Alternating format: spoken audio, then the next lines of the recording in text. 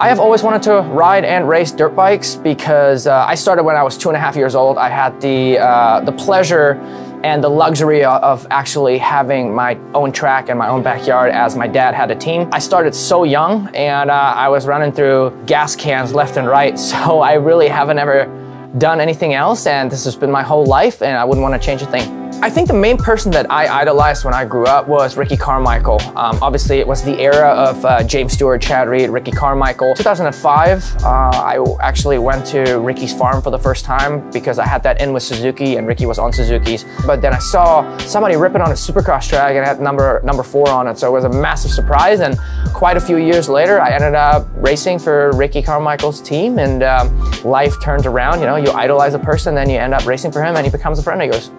The Galfer difference means to me that I am really particular about my front and rear brake. I actually ride my rear brake really high because I put my foot under the brake pedal, but I'm extremely picky with my front brake. I don't like any mushy feeling or any softness in my front brake, and I like a really touchy feeling, and this is exactly what Galfer gives me.